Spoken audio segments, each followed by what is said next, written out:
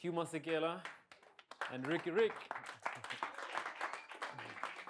I'm very excited, by the way. There's a request from Standard Bank and the Joy of Jazz, and they want you to do something with Riky. Would you? I said, yes, of course, man. Yeah, you know, when do we start? I really admire people who can play with words. I wish I could do it. I never thought that I'd be sitting with Uncle Hugh talking about just, you know, life.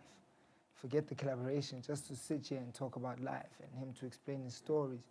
For me, it's something that it wasn't going to happen. Not just in a conversation, from a musical standpoint also. Standard Bank didn't have to get me. It's really a blessing, and I couldn't thank Hugh enough to allow me into his circle. Wait till you get the bill.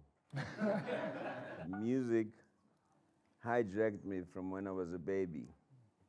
And by the time I was 2, 3, I couldn't stop singing. So by the time I went to boarding school when I was 11. I had a beautiful soprano high voice. And so I was singing in the boys' choir. I did all the solos. And when I turned 12, my friends said to me, we can't hang out with you anymore because you're singing the girls' part. And I said, friends, you can't abandon me because of my voice. You know, what can I do? They said, well, you have to drink and smoke cigarettes. And I think it's the most useless thing I ever did. One of my uncles, he was a jazz fiend. He had so many CDs, and all they used to do was listen to jazz, listen to old music, listen to and drink their whiskey and sit. I remember with my twin brothers, Major League boys, we used to sit there thinking like, what do we do with all this music? Our growth into wanting to figure out what to do came from like chilling with all these CDs, not knowing what to do, and just fooling around. That part of like my my musicality is still with me. I lived in Austria for a while. I went to an American school.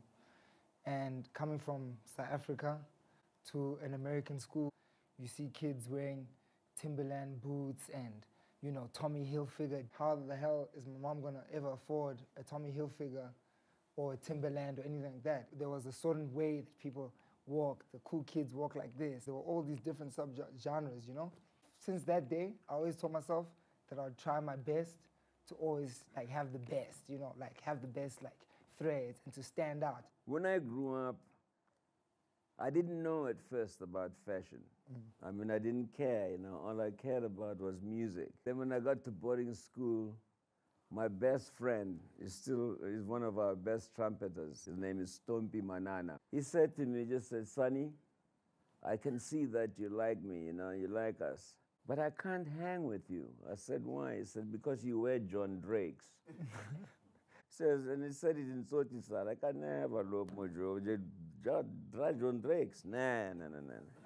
And I said, what should I do? You have to get a St. Louis. And a St. Louis is a brogue shoe. It was £4, 17 and 6. And in those days, that was a fortune.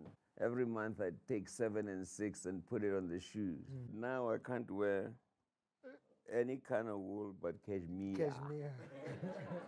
But it's amazing how little people realize how much jazz affected modern life. Before Louis Armstrong, all those guys came on the scene, they couldn't dress. They changed the way people walked. They changed the way people talked. But that first group of people that came out of New Orleans actually civilized the world.